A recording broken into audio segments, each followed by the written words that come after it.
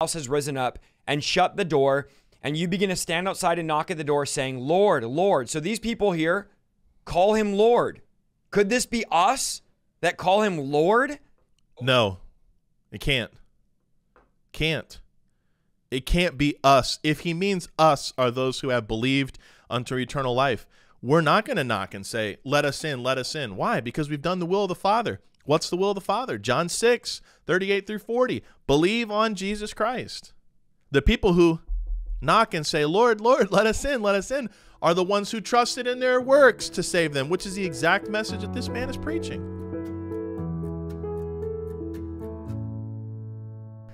Hey guys, welcome back to Bibleline. I'm your host, Pastor Jesse Martinez. Today we're doing another reaction video in our long Pastor Reacts series. Thank you to all of you who continually send us content.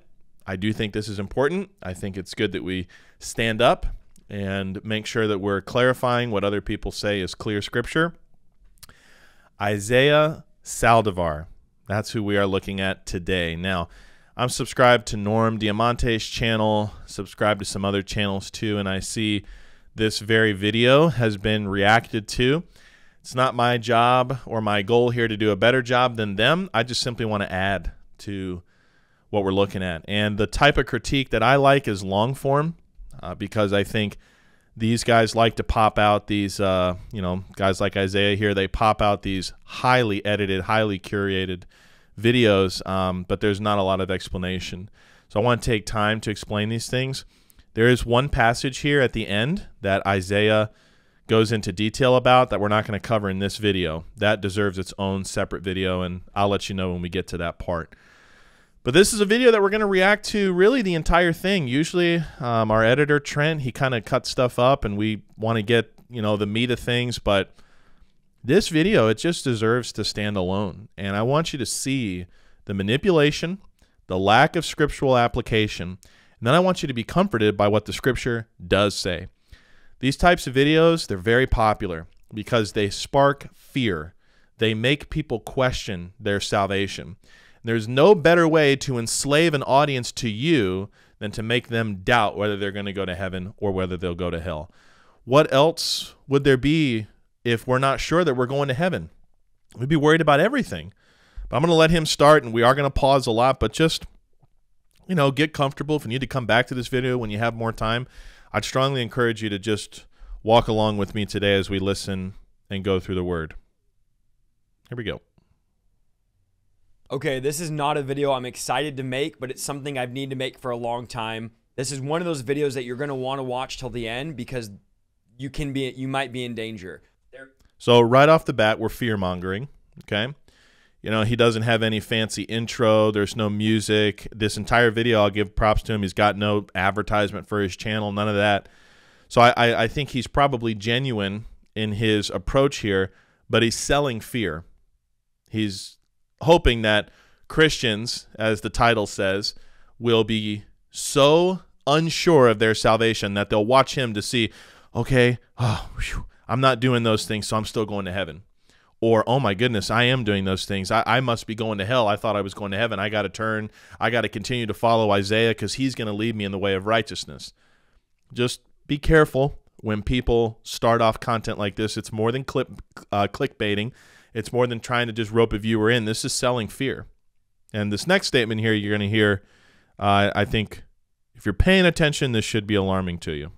There are many people that watch me that call themselves Christians that are believers but might end up dying and going to hell. I don't think I can name something more terrifying than standing before God on Judgment Day thinking you're going to heaven when in reality you're actually going to hell. So that's a lot.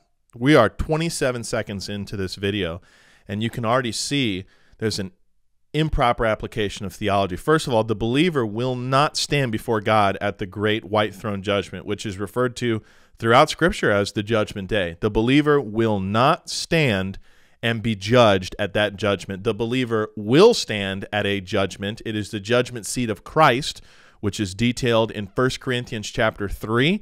It's also briefly mentioned in 2 Corinthians chapter 5. And that is where the believer will be rewarded for their profitability here on earth.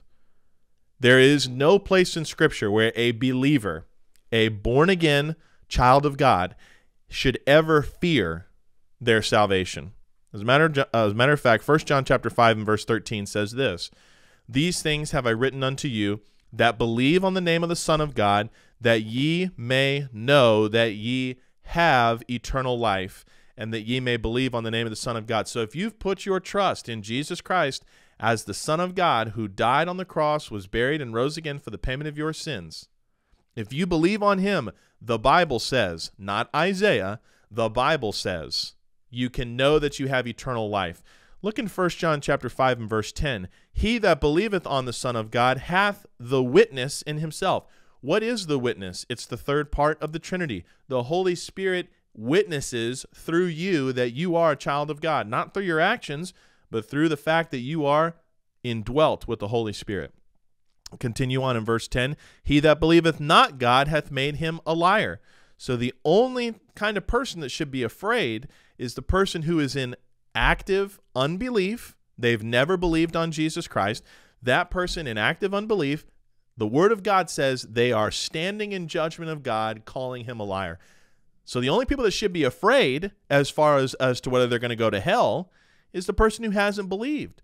But Isaiah says here there are believers, he uses air quotes, Christians, who are going to stand before God and end up going to hell. Right away, you know, any scripture that he gives you, he's going to misapply it. And again, I'm not mad at Isaiah. I don't think that he should go to hell for this. I am genuinely praying that he comes to a change of mind, because he's got a very large audience and he's got a lot of power and sway, but he's being used of the devil right now. The devil is just using this guy to promote things that are not in the scripture. The Bible says you can know that you have eternal life, and that eternal life is guaranteed by God. Your assurance is gained through knowledge of the word, but your eternal security is taken care of. How do I know? He died and rose again for me. He paid for all my sin. I have eternal life because I have believed. Isaiah is going to try to twist that, make you doubt. He's going to make you look at your works. Let's let him continue. I'm going to show you 5 verses. These are what I call landmine verses. In other words, if I invited you over to my house and said, "Hey, I want you to come hang out, but there's 5 landmines hidden throughout my house. Let's have fun." You would be like, "I want to know where these landmines are so I can avoid them." You want All right, we're continuing to amp up what he's going to talk about here. to avoid being one of these people that we're going to talk about in these verses. No fancy editing in this. I just want to share my heart with you. I don't want no one to be deceived. I don't want no one to go to hell. And there's an easy gospel going around that says, everybody's saved. Easy is the way. It's very close to universalism. Jesus did not teach easy is the way. In fact, Jesus said difficult is the way. Now that's a direct attack at salvation by faith alone in Christ alone. And that's why Jesus says the way is hard. He says the way is hard because so many people are going to doubt that it's simply believing on him. These guys don't realize they are a product of their own deception. And you can't fall for it. And you say, "Well, I just got to get, I got to get in the weight room of free grace theology. That'll make me sharper." No, just read the word. Read the word and apply what it says. It speaks for itself. Don't forget, if you're new here to Bibleline, to hit that subscribe button and the notification bell. Make sure you set it to all so whenever we post anything, you get an alert. Also, make sure to like, comment, and share this video. That helps get the video out to new people that have not discovered the channel. And also, we appreciate all the feedback and discussion in the comment section. It's good. If you have a question or a video that you would like me to answer or react to, send us an email, questions@BibleLineMinistries.org, right here on the screen.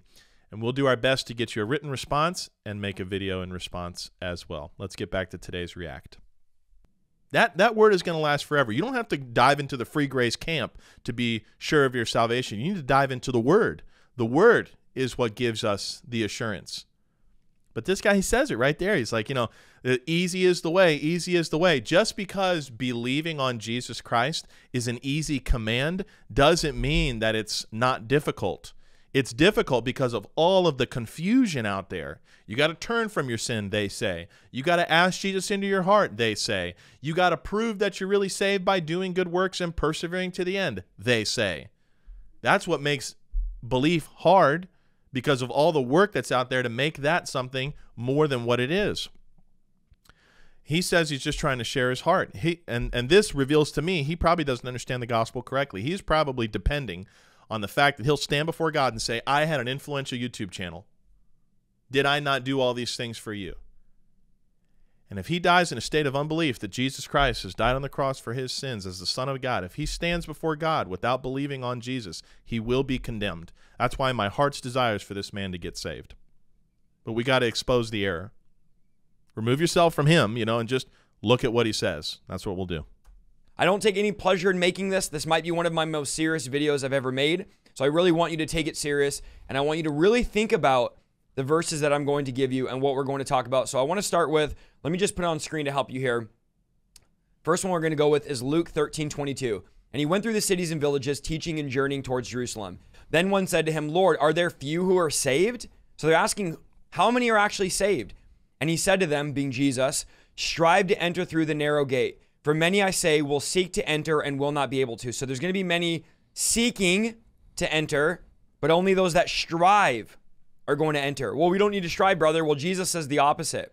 When once the master of the house... So we got to stop there for a second. What he's doing here is he's taking the teaching that Jesus has said about narrow is the way, strive to enter in. This is Luke 13:24.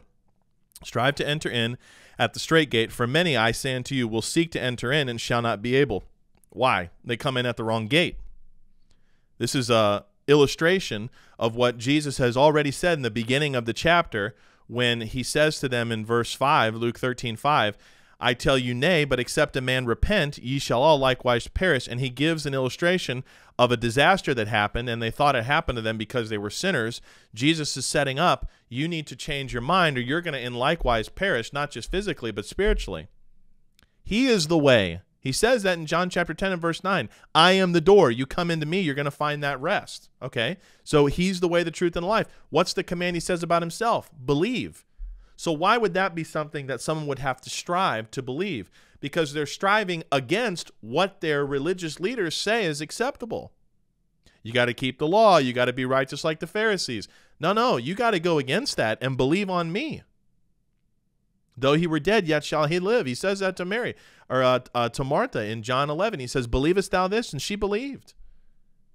But what he does here is he says when people say we're not supposed to strive, we're not supposed to strive in our Christian life as we walk in the Spirit, but he's conflating those two things just because there's one word here, strive. So he goes, okay, it says strive, so that means it's got to be hard to get into heaven, so that means you got to live a good life to get there. No, it's hard to get into heaven because people mock believe only, because people make the word say something that it doesn't. That's why if you got saved at a young age, you should praise God for that. There are people in your life that set you up to understand the word correctly. I know many people, many of you who are watching, that is not your case. You're coming to faith in Christ many years later in your life where you've had a bunch of untying of these theological knots that have to be done. He goes on. House has risen up and shut the door, and you begin to stand outside and knock at the door saying, Lord, Lord. So these people here call him Lord. Could this be us that call him Lord? No, it can't. It can't be us. If he means us are those who have believed unto eternal life, we're not going to knock and say, let us in, let us in. Why? Because we've done the will of the Father. What's the will of the Father? John 6:38 through 40. Believe on Jesus Christ. The people who knock and say, Lord, Lord, let us in, are the ones who trusted in their works to save them, which is the exact message that this man is preaching. I'll let him continue. You'll see. Open for us. And he'll answer and say, I don't know you, where you are from. Then you'll begin to say, we ate and drank in your presence, and you taught in our streets. We went to your services. We were at your... You see how that just got conflated? Jesus is giving an example of really the children of Israel who will not get into the kingdom. And they think just because they're a part of the religious nature of the children of Israel, and they're by birthright and physically a part of the nation of Israel, that's enough to get them in. But they rejected him. And that's why he'll say, I never knew you. But what he's saying is, well, you could go to church, you could read your Bible, you could pray, all this stuff, and you still won't get in. You could say you're a born-again believer. You can believe on Jesus Christ, and you won't get in. We're talking about two different audiences here. The difference is between faith in Jesus Christ and rejection of Jesus Christ. The people who reject him are going to be without. They're going to be asking to get in. Jesus doesn't know them. Why? Because they haven't believed. Ain't about enough works or not. Meetings. But he will say, I tell you, I do not know you, where you are from. Depart from me, all of you workers of iniquity. There will be weeping and gnashing of teeth when you see Abraham, Isaac, and Jacob, and all the prophets in the kingdom of God, and you yourselves thrust out. So there's something about... So this is interesting. Again, in Luke chapter 13:23, it only says, then said one unto him, Lord, are there few that be saved? We don't know if that was somebody who was a disciple, if that was just somebody who was a bystander, a believer, an unbeliever. But we know the audience is Israel.